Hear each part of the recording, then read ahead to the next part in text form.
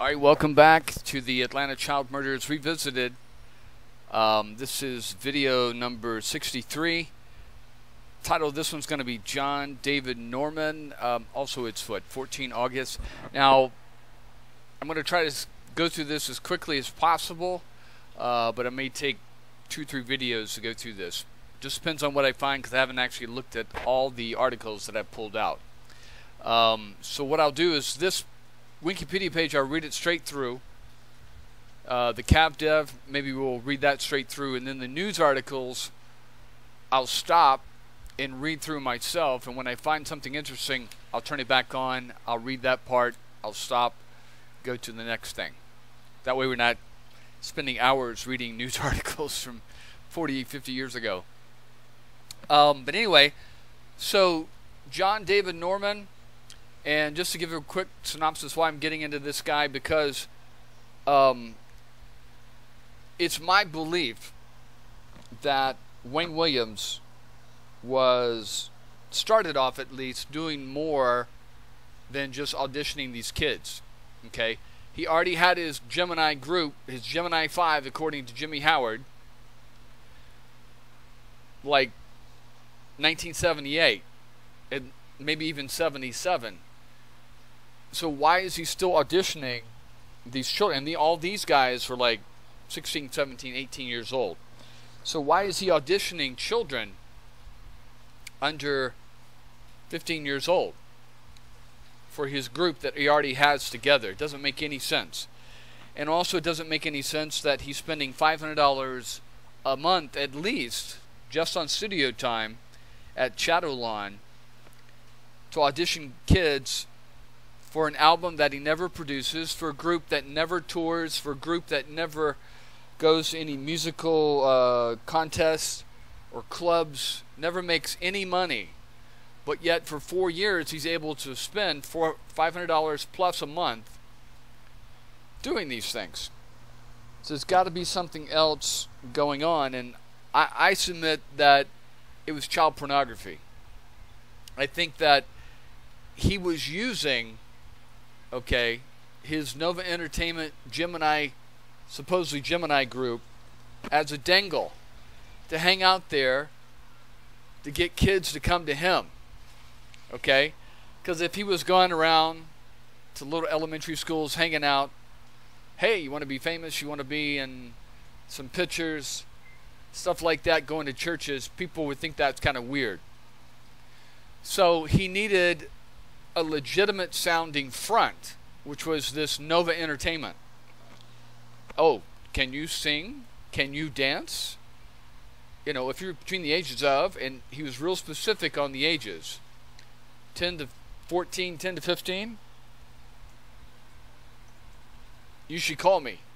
And that's what they did. He also put out, and also think about, we don't even know the amount of money he was spending on radio advertising, which isn't cheap. And supposedly, we're supposed to believe that his dad was fronting him all this money for the studios, for the radio advertisements, for the paper, for the flyers, for the gas to go to the schools and put out the flyers to go to the studios. And it was more than just one studio. Okay? It was another studio in East Point, another one in downtown Atlanta. So at least 3 studios he was going to. And so the question begs, where is he getting the money for this? And I was able to go through and look up and find out what the average Social Security check was back in 1980. Was $546. And that's average. Okay? So if back in 1980 you were a computer engineer or a rocket scientist and you were making $75,000, $80,000 a year, your Social Security check would be a little higher than that, $800, $900. But if you were a school teacher making $15,000 to $20,000 a year, your Social Security check's not going to be the average. It's going to be below average. But we're giving him the benefit of the doubt. I would say most likely his Social Security check back in 1980 was about $300. But I'm going to give him the benefit of the doubt and use the average, which is $546. And if you multiply that by 2, that means that he and his wife are bringing in $1,092 in Social Security. And let's just say that he got real lucky and he and his wife contributed to the union pension, and the pension ended up being about the same.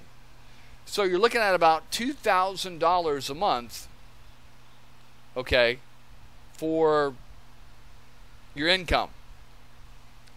And also you got to figure that he's running around taking photos for the Atlanta Daily World news magazine. So that's bringing in a little bit more income there. But you got to figure if he was living high on the hog on his Social Security and pension, he wouldn't need to be running around at 65, 66, 67 years old taking photos for the Atlanta Daily World. So, and if you figure at minimum $500 is going out to his son for the studios, just for the studios alone, not counting the radio time, not counting the gas, not counting the money for the flyers, not counting, you know, when Williams has got to eat when he's out there. And also there's evidence he's been giving some of the children money. So the question begs, where is Wayne Williams getting the $500 to $1,000 a month if he's not getting it from his dad, who's only bringing in $2,000, $2,500 a month? And that's really that's a lot of money back then. So the question again, and no one ever seems to focus on this, is where is Wayne Williams getting his money to do what he's doing? And I submit that when he was running around as a stringer and he was hit and miss, making money here, making money there, selling to the highest bidder for the news stations for these late night fires, murder scenes, traffic accidents and stuff like that, probably making 25, 30, 50 bucks a pop, that wasn't enough to sustain him. But because of that, he ran into Jim Comento. Now, Jim Comento is a white guy, ran this ambulance service that ran around at night, just like Wayne Williams did. And according to this crazy guy we interviewed that knew Jim Comento, says that Jim Comento had been arrested with child pornography in his car. So I submit to you, got no proof of it, that James Comento came across Wayne Williams and said, hey, do you know what you're doing? You could make a little extra money. And James was like, well, yeah, really, how? All those children you're interviewing, auditioning, I've got clients that'd be interested in seeing more of them. Oh, really, how? Photos, video, even more. So this is what I think happens. Either through James Comento or some other person, Wayne Williams is introduced to the child pornography world and realizes really quickly he can make a lot of money doing that. That's why you see him drop out of college at the end of 1978. And he supposedly is supposed to pursue this career of these Gemini group, but that doesn't ever go anywhere. All they do is practice. They never cut a record. They never tour around. They never hit the clubs. Nothing. And the reason why is because he's busy with the child pornography ring. This is what I think. So I wanted to get into this guy named John David Norman because I came across him in relation to, I was reading up on other serial killers and how similar they were to Wayne Williams. And I came across John David Norman just by accident. And he was a pedophile, a sex offender. He's also a child pornographer. Okay? And what he was doing was using, almost exactly like Wayne Williams was doing, he was exploiting children, and he was creating a child pornography portfolio that he shopped around to other sex offenders, child molesters in the country. Now, this is exactly, on a huge scale, what I was saying that Wayne Williams was doing in my other videos that I was surmising. Okay? That Wayne Williams eventually he groomed these kids, got them into modeling, taking them to different areas, and then swimsuits, and then underwear, and then no clothes, and then eventually video of him molesting them, and other things. And then, but he's using this auditioning as a portfolio to shop around to his clients through James Comento. Supposition, of course, no evidence, but through someone, because Mike Thevis is already in jail, so it can't be Mike Thevis. It could be the remnants of Mike Thevis's organization, or people who knew Mike Thevis or worked with Mike Thevis in Atlanta. So what we could be looking at is sort of a rump state, like Star Wars. They had the Empire, and then they had the New Order, or the Order, or whatever. It was a rump state of the Empire. We could be looking at the same thing. You had Michael Thevis's empire, porn empire, and then he was sent to jail. It collapses. There's other people that he worked with across the country, because he was out of Atlanta also. And maybe James Comento or Wayne Williams, even on his own, came upon these people, okay, and was selling his product. Remember I told you about when I lived in Houston, there was this dating service I came across by accident, and they had a portfolio of women there, and they were free. The women got the free portfolio. The men had to pay to contact the women, like that. So that's what I think what's going on, is that Wayne Williams is shopping, or he's taking pictures, he's taking pictures of all these kids that come in an audition, okay? He's got a non-nude portfolio, booklet, catalog, whatever. He's shopping around to these clients in Atlanta and beyond. They're saying, yeah, I like that one. I want to see more of that one. Then Wayne Williams starts his grooming process. Hey, let's take some photos here. Let's take some photos there.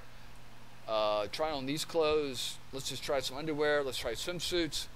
And then no clothes at all. And then eventually, some of this leads to sex. Eventually, maybe some of them protest, and he has to end up killing them. I don't think he's a serial killer by accident, though.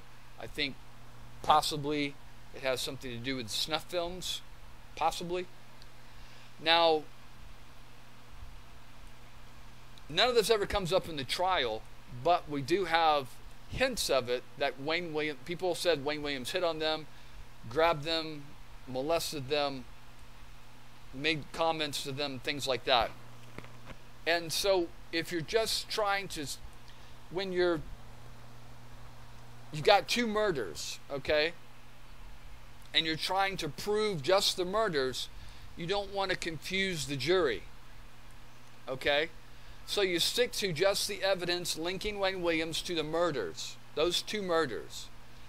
And all the other stuff you may have it in your intelligence files, your Atlanta PD files, your FBI files, but it never comes out in the trial, okay? I mean, why would it? You only put in there what's relevant to convicting the person and showing they did the crime, okay? So all this may be there.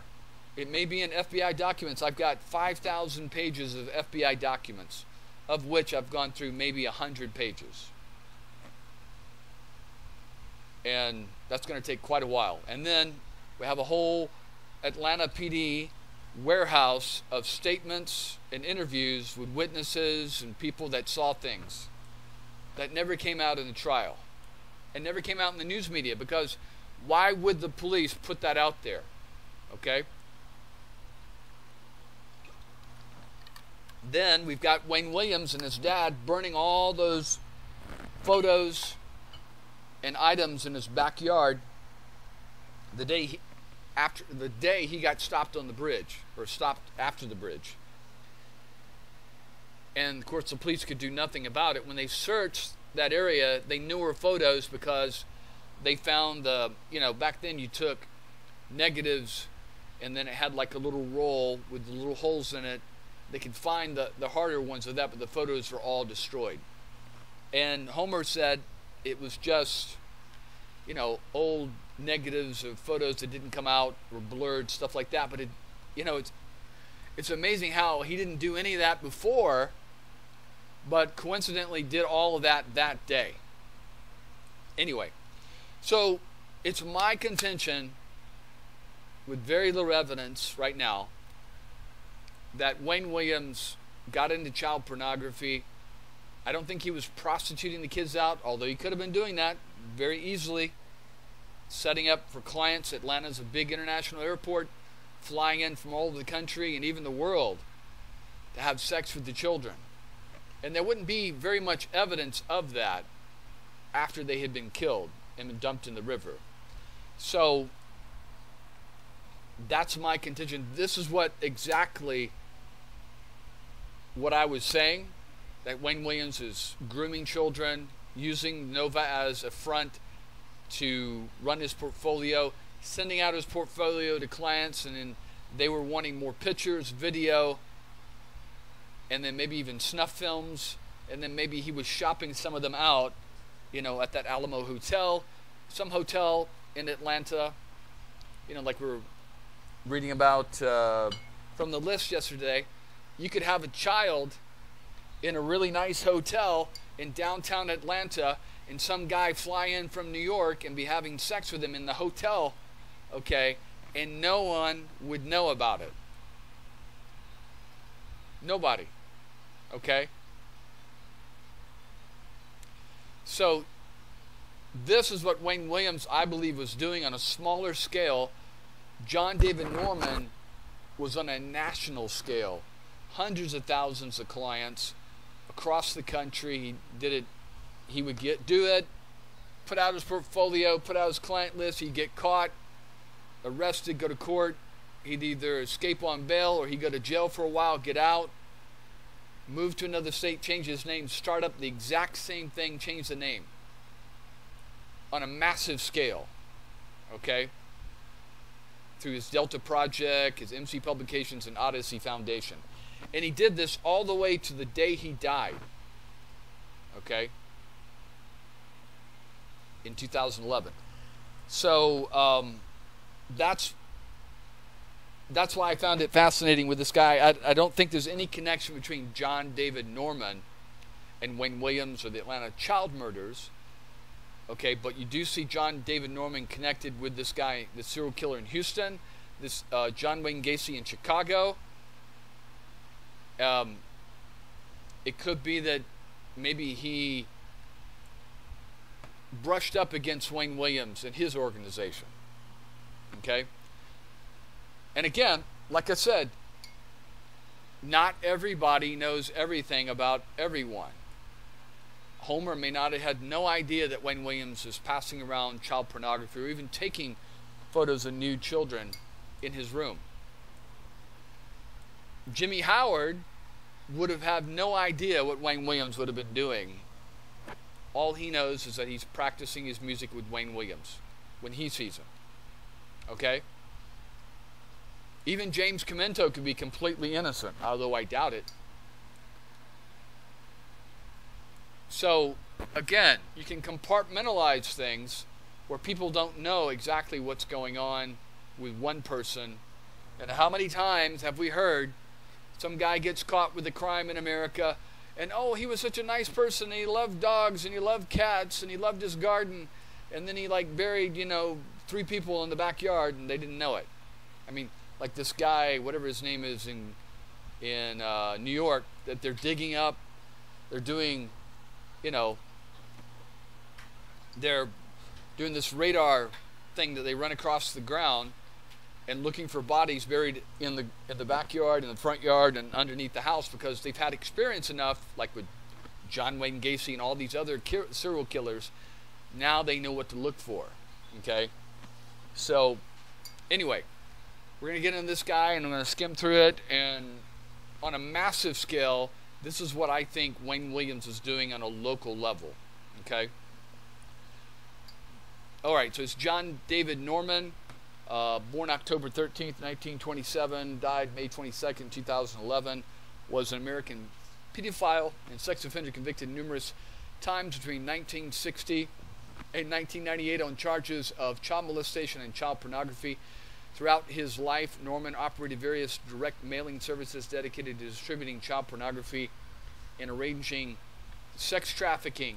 And again, this is before the internet, so you get a list of people that were interested, you keep this list, and then you send out your mailers. Like, I remember I used to get a couple of catalogs of like radio equipment, and what was another one I got? For like sci-fi, Comic-Con type stuff, equipment, back in the 90s. This is before the internet started going full blast. And so every month I get this catalog, and it'd have their latest products. There was this radio show I listened to, Art Bell at night, and they had this electronics company on the coast of Oregon, and they always had the latest, newest, best radio equipment. And they would send around a catalog every month, and that's how they got people to order stuff. It was before the internet, and I get a catalog every month. This is what this guy would be doing. Okay, so to get around getting in trouble, he would send around a catalog of children in their clothing, okay, not naked. And so he would send it around, and then it would go to his client list. They would look through it, and they'd see someone they're interested in, and they would either contact him by mail or by phone, or I think even telegram, whatever. And I say, hey, I'm interested in that one. Getting more, I want to see some more about that one. And that meant, okay, we have this, photos for this one cost this much. And they'd have it all coded and everything, and then they would send in the money, they'd wire him the money, and he'd send them those photos. Okay, so this is what I think was going on with Wayne Williams, except on a smaller level, is that he was shopping around these kids to these clients. He was getting their information through Nova, through these auditions for Nova, and he would take pictures of them, video of them, ask for their name, their school, their name, their age, their likes, all these kinds of things. And then he'd write all that down, put it in a portfolio, shop it around to his clients. They'd say, yeah, I want to see more of that. He would start grooming the children and eventually get them into getting naked pictures. So, you want to make extra money, right? They use these all kinds of things. Your mom wants that new fur coat for Christmas, right? Well, this is the way to do it. Yeah, you got to do a few things, but hey, it's worth it, right? And he would slowly get him into that. This is what John David Norman's doing. This is what I think that Wayne Williams is doing on a smaller scale. All right, and then it says, throughout his life, Norman operated various direct mail services dedicated to distributing child pornography and arranging sex trafficking. Among those operations were the Odyssey Foundation, based out of Dallas, the Delta Project, Creative Corps, and MC Publications, based out of Chicago, and Handy Andy, based out of Pennsylvania. Again, I don't know if I said this earlier, but I haven't found any connection between John David Norman and Wayne Williams. But it doesn't mean they weren't servicing the same clients or operating in the same type of environment. So it says Norman is known for his alleged links to serial killers Dean Corll and John Wayne Gacy.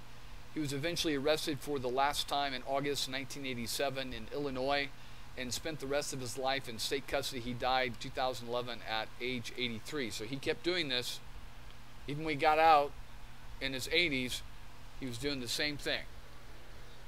All right, little is known about John Norman's life, particularly his childhood and teenage years. He was born October 13th, 1927 in Ida, Oklahoma, and is known to have lived in California, Colorado, Illinois, Pennsylvania, and Texas. He used at least 20 aliases in his life, including John Paul Norman, Steve Gurrell, Allen Hitchcock, Charles Caldwin, Clarence McKay, and Patrick Nelson. So what he would do, he would get arrested in one state, he'd either serve some time or he's escaped from his bail, he'd move to another state, change his name or use a different name, and then start the whole thing again a year or so later, a couple of years later, he would get caught and he would hopscotch around. I don't see any evidence that he actually ended up in Atlanta or passed through Atlanta, but, you know, it doesn't take much. It's only what, let's see, it's a 5-hour drive from Atlanta to Florida. It's about a, 8-hour drive from Atlanta to Miami. It's about an 8-hour drive from Atlanta to Chicago, I believe, or maybe 12 hours. And about 12 hours drive to New York, I believe, too. So it's not that far. Anyway, little's known about John Norman's life. Teenager, he was born October 13, 1927 in Ida, Oklahoma, and is known to have lived in California, Colorado, Illinois, Pennsylvania, and Texas. He used at least 20 aliases. Oh, I went over this shit already. Sorry. In 1999, Norman was declared a sexually violent predator by the state of California and committed to a Tuscadero State Hospital. His psychiatrist, Dr. James Rivas, said about Norman, John is an unrepentant adult male sex offender who, in my opinion, will go to his grave without any remorse for what he had done. Norman was released from Tuscadero in October 2008 under strict conditions, but soon returned to custody after handing a sexually suggestive note to a 19-year-old male clerk at an El Centro grocery store. Norman was recommitted to Coalinga State Hospital in March 2009, where he died 2 years later. So, again, just like Wayne Williams, most likely this guy was molested as a child, and because he never got help as a child or as a young person, he turned that being abused into becoming an abuser, which is exactly what people do, whether it's sexual or physical abuse. If they don't get help, the abused become the abuser. It's just classic psychology, okay? And just like children of alcoholics usually become alcoholics, children of drug addicts usually become drug addicts, okay? The cycle is not broken, or it's very, very hard to break. Personally, I think anyone, convicted of a sex crime at least 3 times, depending on the severity. I mean, if the guy rapes some kid, you should never let him out of prison, I don't think. But if he's got child porn on his phone, whatever, let him serve his time and get out. But I think 3 kinds of sex crimes, 3 times, that's it. Throw him in jail, never let him out. Because they're just never going to change. This guy is perfect example. He did all this all the way into his 80s.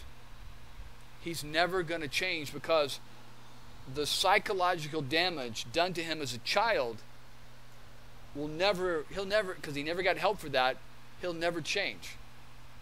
And this is what I think.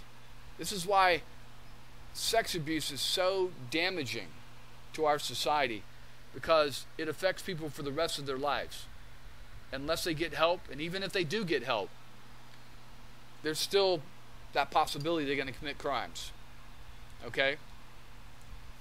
So, 3 times, that's it. Put them in prison, throw away the key, because they're just never going to change. They're never going to be able to fit in our society. And like I said, just like Wayne Williams was an apex predator, sexual predators are out there. They're stalking, they're chasing children, and they're not going to stop unless they're in prison or dead.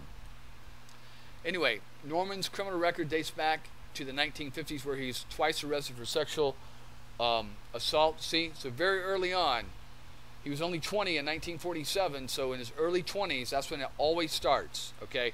In Houston in 1954 and 1956, so 1954 minus 1927. He was 27 years old. That's about exactly, I'm sure stuff's occurred before then, but that's when it starts to come to light. It is unknown if he was convicted of any crime in these cases. Court records and some news reports indicate he was first convicted of a sex crime in 1960 Norman was convicted of sexual assault in California in 1963 and in federal court in 1970. See, it's just hopscotching from one crime to the next. And it's not a matter of is he going to commit another crime, it's just when is he going to get caught. Okay? For sending obscene literature through the mail, he received a 15-month prison sentence from a federal judge and served time at the McNeil Island Federal Penitentiary. So that would have put him getting out about 1971, 1972, and boom, again, he's right back at it in 1973. The Odyssey Foundation. On August 13th, 1973, Dallas police raided Norman's apartment at 3716 Cole Avenue based on a tip from a man in San Francisco that he was running a homosexual prostitution ring called the Odyssey Foundation. Police seized booklets bearing the name International and containing photographs and contact information of teenage boys and young men, as well as 30,000 index cards listing about between 50 and 100,000 clients located in 35 U.S. states. So there you go. This is exactly what Wayne Williams, I believe, was doing, but on a much smaller scale, okay? But you can see, this is why I'm going over this guy, because of the similarities of what I'm talking about with Wayne Williams. So essentially, he was doing exactly what I said Wayne Williams, I believe Wayne Williams was doing, was using his Nova Entertainment auditions as a front to find the kids. He would make a portfolio, shop it around, and then he had a client list that he would send it around to, and then they would say, I want to see more of that one or that one. And then he would groom those children into doing those things. And maybe some of the children he killed because they didn't want to participate anymore. Maybe they threatened to tell. Or maybe he just killed them out of spite, of anger. Or maybe he killed them in a snuff film kind of way. I mean, there's all these possibilities. And like I said, none of this would have come out in the trial of Wayne Williams for those two people he killed, because those were adults, and the prosecution would have been more focused on how his association with Wayne Williams and how Wayne Williams killed them and was responsible for that. So all these things about the children, they never got into. The child prostitution rings, they never got into. And also, if you're really on the conspiracy end, you could think that maybe, I don't see how, but maybe the reason they didn't go into the child aspect, because it would have opened up all this child pornography rings and would expose prominent people in Atlanta. Maybe. There's no evidence for that, but you're going to see here, it could be a possibility. Now, I did a whole bunch of things about QAnon, and this is exactly down the same line that QAnon was using, although QAnon was just piggybacking. He wasn't presenting any information new. He was just, this kind of stuff had been going on, these rumors about, rich elites using children and child pornography and all this kind of stuff. The only twist with QAnon was that it was just Democrats doing it, okay? Which is bullshit. It crosses all political lines. It's apolitical. You got the former Speaker of the House, Hastert, was convicted, of paying off boys that he had had sex with when he was a teacher.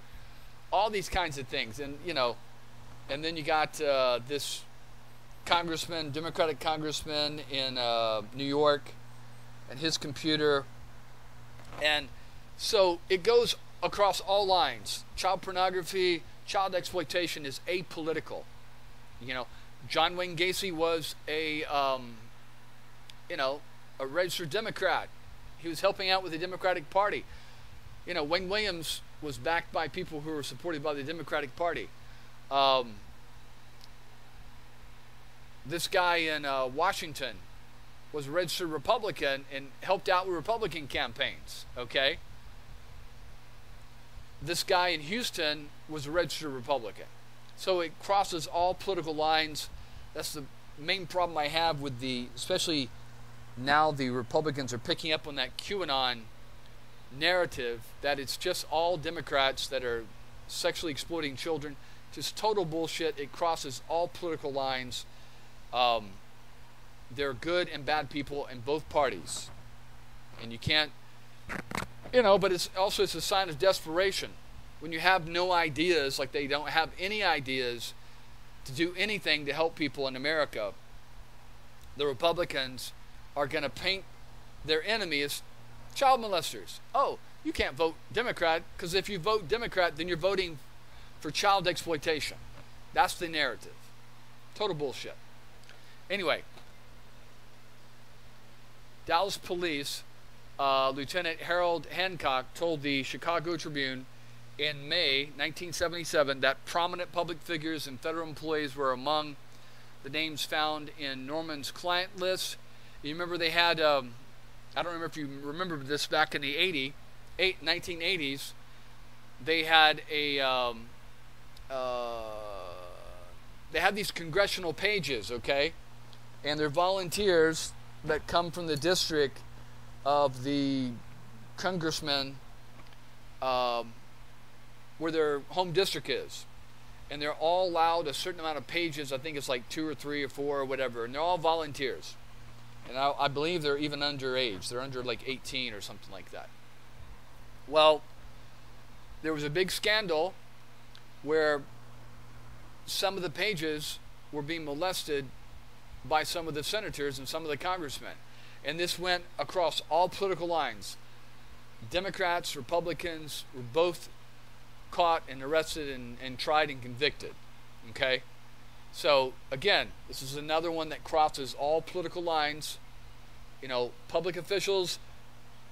And I tell you, the thing about child sex exploitation, it all has to do with power. It doesn't have to do with sex or sexual orientation.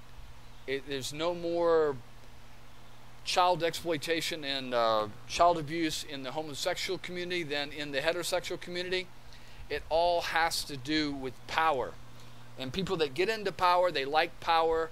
They want to exploit their power and use their power and I'm God. I can do whatever I want, right? This is what the attitude is. And exploiting children is part of that power ride, that euphoria that they're going on, okay? And again, it has nothing to do, a lot of these people that were molesting children aren't homosexuals, okay? That has nothing to do with homosexuality. They're exploiting children because of power, okay? They can have power over a human being, and that gets them off. That's like a big thing for them. It has nothing to do with them, oh, I like having sex with boys because I'm a homosexual. No, it has nothing to do with that. Okay? Maybe in some sense it does, but again, you guys that are married, not closeted homosexuals, straight up, heterosexuals that are caught having sex and exploiting children, male and female. It has to do with power, okay? And whenever there is just like drugs, whenever there is a market for something, especially illicit market, where not a lot of people, there's not going to be a lot of competition because of the risk involved of getting arrested and going to prison, there's going to be a high price that people are willing to pay for that kind of stuff. And then there are going to be people that are going to be willing to take those risks of going to jail, getting arrested, maybe even dying, getting killed, so they can make that money. And this is what you have with John David Norman. This is what you have with Wayne Williams. They're providing a service to a market that they know those people are not going to tell. They're not going to complain. They're not going to go to the Attorney General and say, hey, I got a bad product from Wayne Williams with this kid, or I got a bad product from John David Norman and I want a refund. They know their clients aren't going to complain. So this is why they go along with this for so long and don't get caught. Anyway, it says, and federal employees were among the names found in Norman's client list. Investigators sent the index cards to State Department, a fact confirmed by State Department Counsel Matthew Nimitz. Nimitz stated that the State Department destroyed the index cards after determining them to be not relevant to any fraud concerning a passport. Wow. Norman was charged with possessing marijuana, conspiracy to commit sodomy, and contributing to the delinquency of a juvenile. He was released on bail. You see, they didn't go after him on child trafficking right there, you see. Anyway, Odyssey Foundation groomed teenage boys and young men from bus stations or because they were known to be homosexuals. These boys and young men, referred to as fellows, were photographed for booklets and trafficked to clients referred to as sponsors who paid for their company. The fellows are trafficked across the country, staying with sponsors for 1 to 3 days on average between traveling to the next sponsor. So,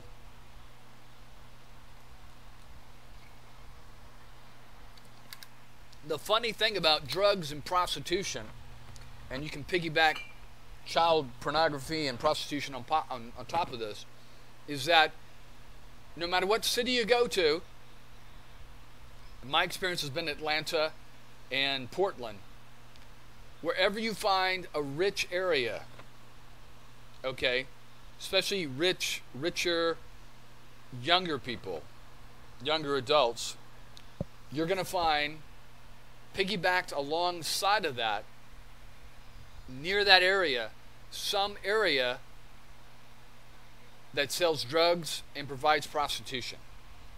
It's always piggybacked near that area. And I'll give an example, like in Portland. There's a nice little trendy kind of area that young, up and mobile, rich people live. It's Northwest Portland.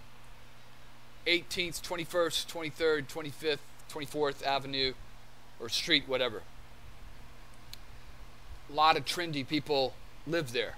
And piggybacked along that, and it's always between the business core area and that area where they live.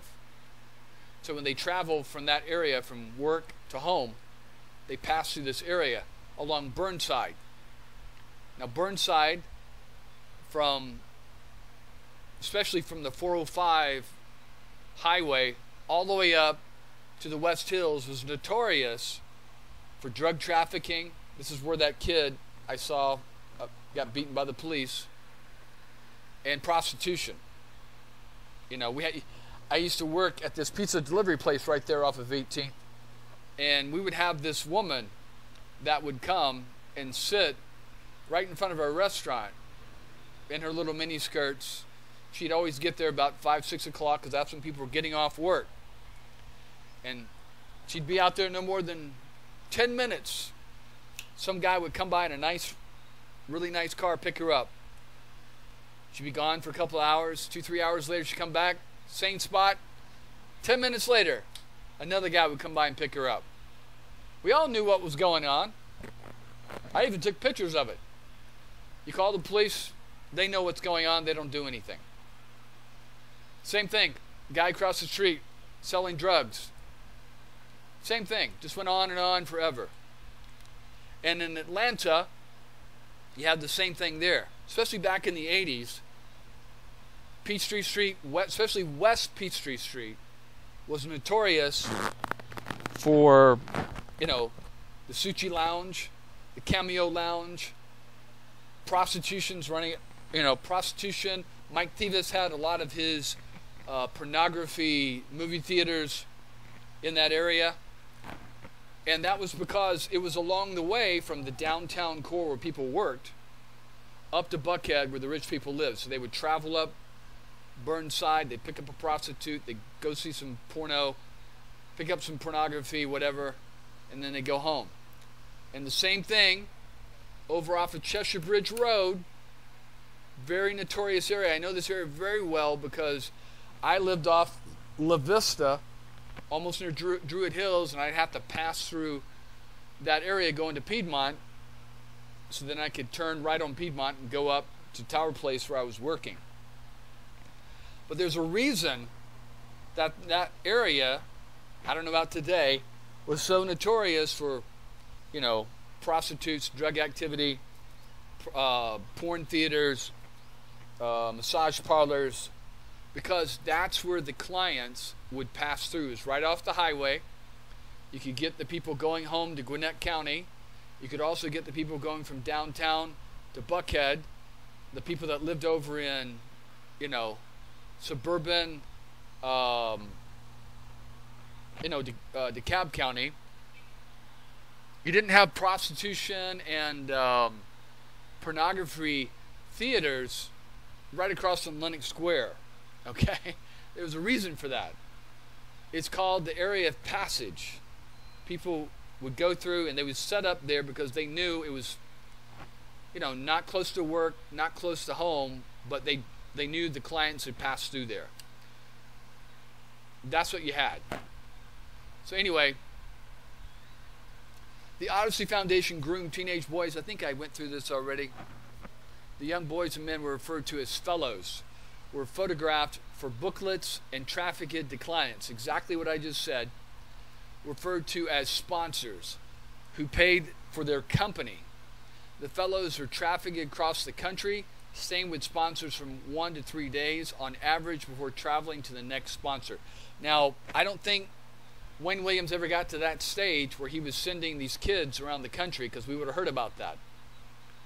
But there's nothing saying that he wasn't sending some of the boys to hotels, because Atlanta's a big international airport right there. People could fly in, go to downtown to the hotels. He could send them clients, send them these boys, make a little extra money that way. Or he could have just been sending them pornography, using James Comento to do that. It's also interesting that James Comento lives right there off of Roxbury, right close to not far from the Cheshire Bridge area there. Oh, another thing is the bomber who bombed the Olympics, and then he bombed an abortion clinic in Sandy Springs. The next place he bombed was a gay bar off of Cheshire Bridge in Piedmont. He left a bomb in the bar and blew it up. I think he didn't kill anybody, but he scared a bunch of people. He was a neo-Nazi, and that was one of his protests that he was trying to, go after that. Anyway, so this is what I think Wayne Williams is doing. He's making a portfolio. He's using Nova as the auditions as a reason to get the kids in, because how else are you going to get these kids in? This is why he's paying radio time for advertising. He's going to their houses and picking them up and taking them to the studio to audition. He's using the equipment in the studio so he can add that to the portfolio and then shop that around to his clients, exactly what John David Norman was doing. So, the Delta Project. After being released in Dallas, Norman fled to Homewood, Illinois. See, he's gone another place. A suburb of Chicago, in late August or early September 1973. Using the name Steve Gurwell, he began living with Charles Reeling, an Odyssey client from Homewood. Norman had previously trafficked a 16-year-old boy from Independence, Missouri to Reeling, who went on a trip to Europe with the boy. Now, another thing interesting I remember, when I was a cab driver, I had a couple of clients, or a couple of people I'd pick up at these strip clubs, and they're always the strippers. I had this one main stripper that she got a DUI, couldn't drive, so she needed to drive home, and she was always stoned out of her mind or really messed up. But anyway, she would tell me about these new girls that would come in and how that worked. There was basically a stripper circuit. Okay, I had no idea about this, but I read about this, and then she confirmed what she told me. There was a stripper circuit, okay? And so girls would go to, there was a network, a loosely associated network of clubs that were, you'd have one guy in Georgia, Atlanta, that would own 4 or 5 clubs across the state. You'd have another guy in New York that would own 4 or 5 clubs across the state. Another guy in Portland or Oregon that would own a couple of strip clubs across Oregon and Washington. And so they networked with each other because they weren't in competition, okay? And so you'd have a girl, she would strip in Portland for 3-4 months. And then after that, she would fly down to Atlanta and she'd strip there. And they had these houses set up where, a 3-bedroom house, whatever, was owned by the owner of the house. And, each girl had her own bedroom, whatever. And sometimes they would bring home clients. So it wasn't just stripping, it was also prostitution. Now, whether the club owners are involved in that or it's just individual, I don't know. But this was a thing that went on. And it's still going on, okay? And these women, in order not to get caught by the police, they would move to another, and they would, hop around. Chicago, Los Angeles, Dallas. You think of every city in the United States, there are strip clubs. And these girls are performing there, but some are also doing prostitution. So this is the same thing that we're talking about, and we're going to read here with this Delta project that he actually set up, or one of these projects that he did, cadets, that he'd have houses for the boys, and clients would come over, or he'd shop them out to clients, okay? And they had a place they could stay. And this is how it works. And if it worked that way with the strippers and the prostitutes, I'm sure it's working the same way in reverse for the male prostitutes, okay? But it says after being released in Dallas, Norman fled to Homewood, Illinois.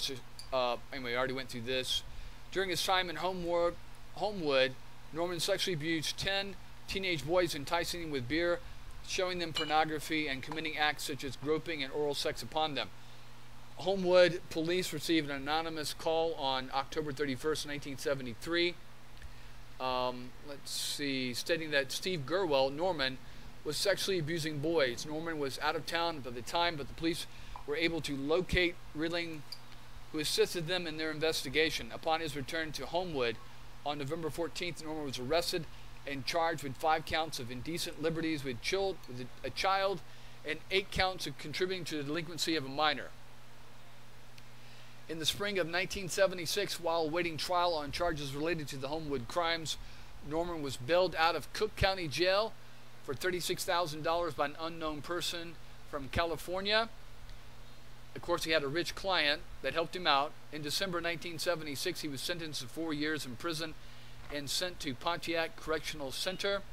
Shortly before he was released on bail, Norman began his next sex operation, the Delta Project, and began publishing a newsletter called Hermes. From Cook County Jail, Norman sent out 3 newsletters using the jail's printing press. Oh my God, he was running this from jail, claiming that the Delta Project aimed to provide educational, travel, and self-development opportunities for qualified young men of character and integrity. Oh, good Lord. And that Delta dorms, see, right there, were established across the U.S., with each dorm having 2 or 4 cadets overseen by a Don. See, it's exactly what I was talking about with that stripper was telling me about these stripper houses that were set up all across the U.S. Police allege that the cadets were underage male prostitutes recruited in Chicago. In May 1977, interview with the Tribune, Norman denied the Delta Project was sexual in nature and claimed to have sent the newsletter to over 7,000 people. At the time of the interview, police said the newsletter had 5,000 subscribers and grossed over $300,000 per year from jail. Oh my God, wow. Norman was paroled in the fall of 1977. See, so he's only in jail like a year, less than a year. Okay? But again, he's arrested, what, less than a year later for having sex with two underage boys from a local foster home and taking pornographic pictures of both. One of the boys informed investigators that Norman was in the process of selling him to a client, and Norman, was simply waiting for his plane ticket. You see? Norman was accused of refounding the Delta Project, now called the Creative Corps, and MC Publications, after being released from prison and operating it out of his apartment at 685.5 West Wrightwood Avenue, allegedly sending photos of boys to a don in Canada. In a raid on the apartment, 20,000 pink index cards, or possibly 50 to 100,000, containing the names of customers, were found. You see? So that's what he does. He gets together he grooms children, takes photographs of them, sends out in a portfolio, and then not only is he sending out the pornography, but he's also shopping these kids out and prostituting them out. All right. And it continues. Between October 1983 and May 1984, Norman published a child pornography magazine called Handy Andy from his rural home in nearby motel in Aspers, Pennsylvania. Now, I don't know if I mentioned this before, but you remember when Michael Jackson's home was raided, okay? They went in with a warrant on that charge of child exploitation that he wasn't convicted of. They found catalogs or magazines of children, boys, in sexually exploitive poses. None of them were naked, but in underwear, in bathing suits, things like that. So that's how someone like Norman would shop around to his clients, these rich clients, doing these things, okay? Anyway, let's see. Norman fled Pennsylvania. See, there he goes again. He fled Pennsylvania after his home was raided on May 31st, 1984, and was captured in Bolingbrook, Illinois in October 1984. He was released on bail March 1985 and promptly fled again. See? Norman was captured in August 1987, so he's out for 3 years without getting caught, and giving a 6-year prison sentence for his crimes in Illinois. He was later extradited to Pennsylvania and sentenced to 18 months to 36 months in prison for charges related to Handy Andy. A 1986 news report focused on Handy Andy and stated that Norman was wanted in 5 different states for child sex crimes. All right, later crimes. Norman was convicted of child molestation. So, again, you may have these rich clients all over the country, these rich people on his client list, and Wayne Williams may be sending stuff to the same list, okay? The same group of people, or some of the same groups of people. They may overlap, but John David Norman and Wayne Williams may never have known each other. All right. It says Norman was convicted of child molestation in Colorado in 1988 and distributing child pornography in California in 1995 and 1998. He was released from prison in California in 1999, but was declared a sexually violent predator and detained indefinitely at a Tuscadero State Hospital. See? That's what I'm saying. 3 times, throw away the key. Throw them in prison forever, because they're never going to change. Psychologically, they're damaged, and they're always going to be continuing to do the same things, okay? He was eventually released from Atascadero to the rural town of Boulevard, California, under strict conditions. Good Lord. On February 2nd, 2009, Norman violated those conditions by giving a note containing his contact information to a 19-year-old grocery bagger in El Centro. Now, let's just think about this. 2009 minus 1937, so he's 72 years old, and he's giving his contact information to a 19-year-old boy. In March 2009, he was ordered back into state custody, this time to Coalinga State Hospital. He died in 2011. You know, they should have just, after the 3rd time, back in the 60s or 70s, They should have just kept them in prison forever, because they're never going to change. They're never going to get any better. It's impossible. All right, possible connections to Dean Corll. Following Norman's 1973 arrest in Dallas, news reports indicated police were investigating if he had any ties to serial killer Dean Corll. Corll murdered at least 28 teenage boys and young men in Houston. Between 1970 and 1973, Corll himself was killed on August 8, 1972 by his accomplice, Elmer Wayne Henley. And I just read that Elmer Wayne Henley just died, I believe, of COVID like 2 years ago, just days before Norman's arrest. Norman had previously lived in Houston, as evidenced by his 1954 and 1956 arrests there. Additionally, the sources were tipped off the police about the Odyssey Foundation, and was a prostitute involved in the organization got scared after an unidentified man in Houston requested her services. Henley gave a statement to the police following Corll's death, in which he stated that Corll claimed to be involved with the Dallas-based organization that brought boys and sold boys, ran whores and drops and stuff like that. Police stated that he did not think Corll's other accomplice, David Owens Brooks, was involved with Odyssey, but also did not rule out Corll and Henley as being involved, though they stated they had no evidence connecting them to Norman's organization. In 1975, however, Houston police reported finding pictures depicting even Corll's victims.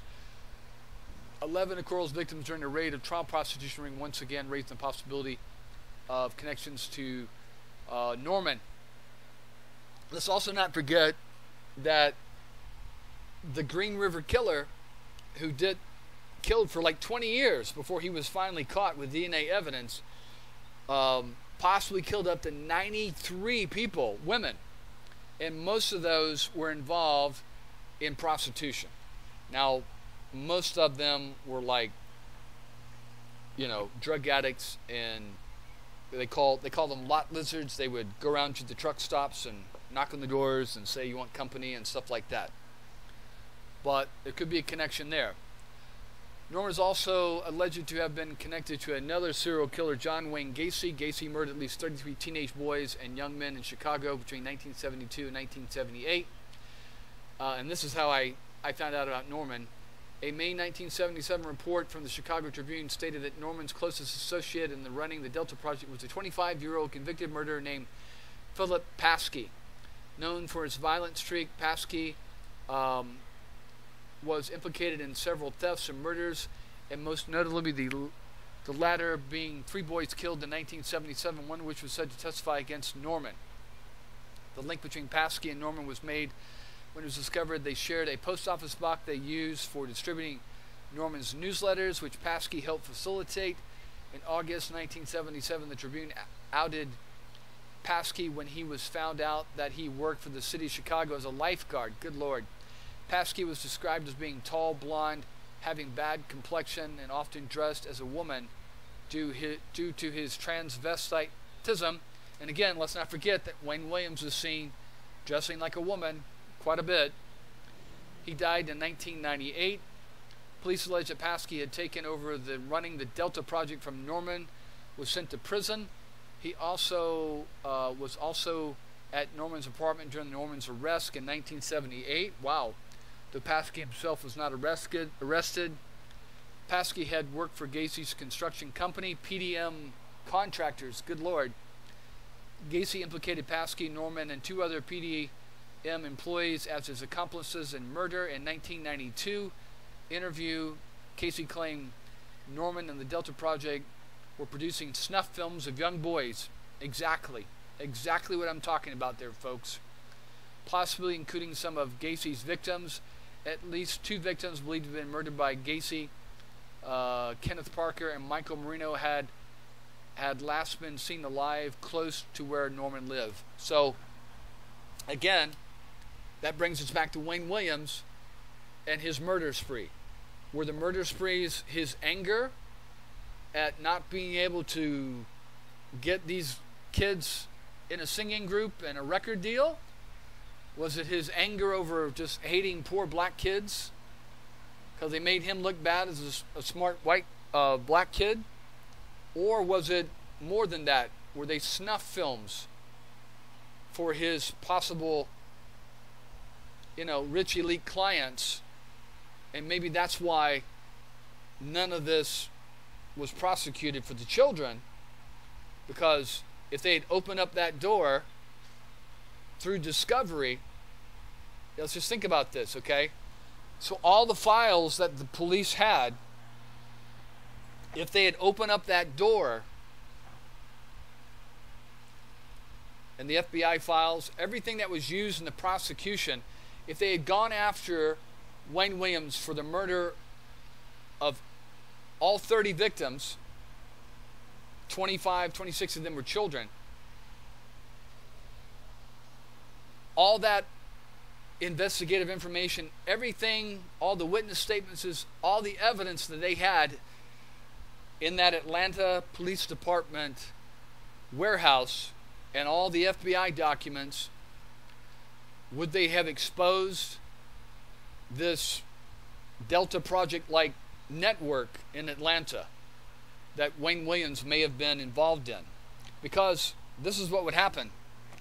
All those files would be copied and given over to Wayne Williams' attorney as discovery. Okay? And then, as his attorney worked through the files, they would have come across interviews, names, dates, places that they could expand the case and create enough doubt that no, Wayne Williams didn't kill him. He was just taking pictures. It was these clients of his, these rich elite clients of his, that were killing the children. Think about that. And then all those people's names, even if they just all they did was just order pictures, would now be exposed. And maybe some of these people were big donors for Mayor Jackson.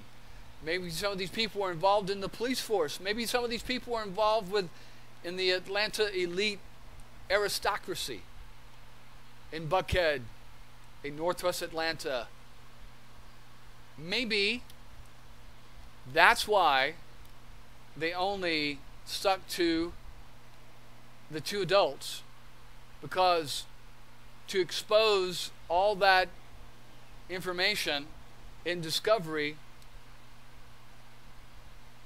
would give Wayne Williams' attorneys enough ability to create enough doubt that no, my client, all he did was he just took pictures of the kids.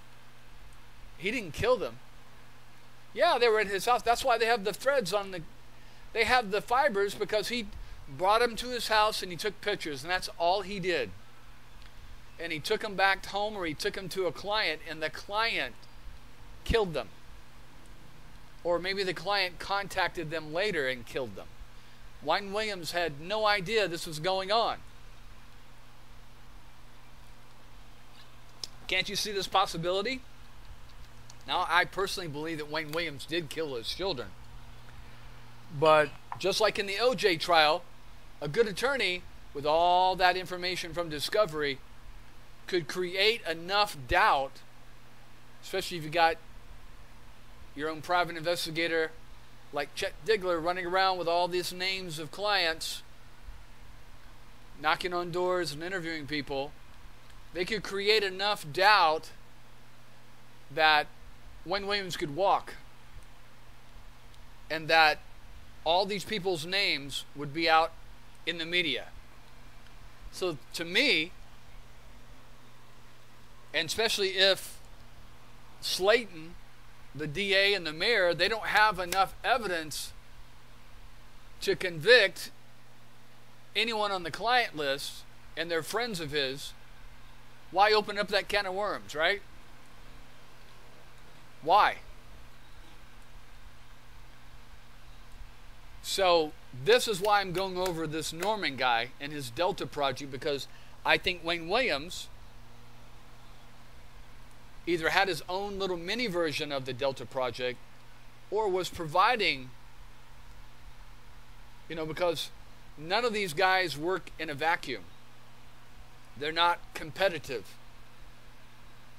They would get client lists from other people in other places. They would get portfolio lists from all over the country and shop that out.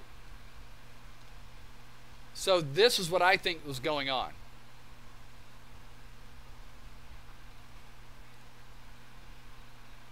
And that opens up a whole new can of worms. Personally, I think Wayne Williams killed them, either out of anger or his snuff films. But it could be that one of these clients, or a couple of these clients, were killing them. Maybe even using Wayne Williams. You keep bringing me clients, or you're going to find yourself floating in that goddamn Chattahoochee River. Little fat chubby boy. Because you're nobody. I got power. I got creds in this town, okay?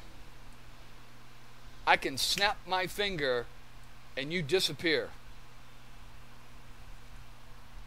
Maybe that's what Wayne Williams is dealing with.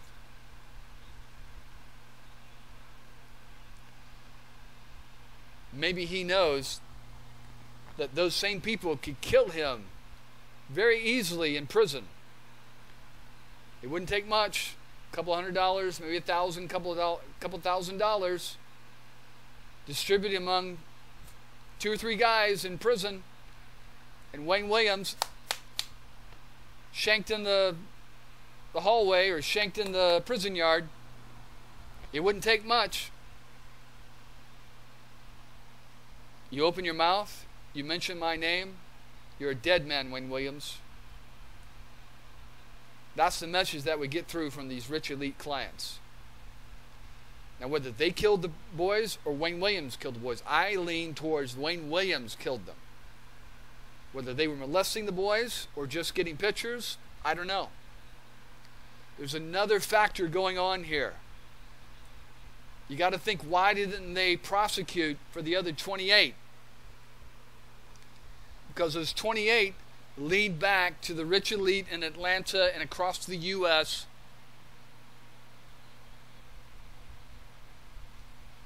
And so they left that door closed and just stuck to the adults that they could definitely link to Wayne Williams. Now, is Slayton in on the whole thing? I don't think so. Was Mayor Young in on the whole thing with the rich elites?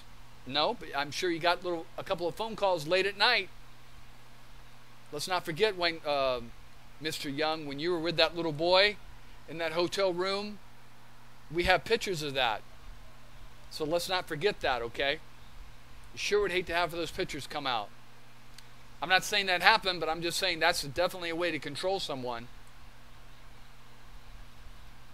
There was a key.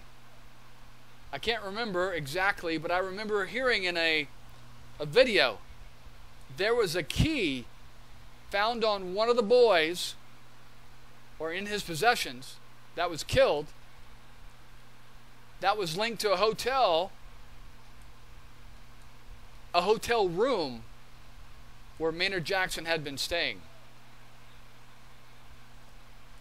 Was he blackmailed? Who knows? All I can say is there's definitely was more going on here than Wayne Williams angry about a bunch of poor black kids not able to get a goddamn record deal together. Okay? All right, so we're going to continue on John David Norman in the next video. I'm going to go through all the information that I have on him, which is quite a bit, but I'm not going to read through everything. I'm just going to stop the camera, read until I find something interesting. I'll turn the camera on, and then we'll turn it off. So we'll do that, and then we'll continue. All right, take care.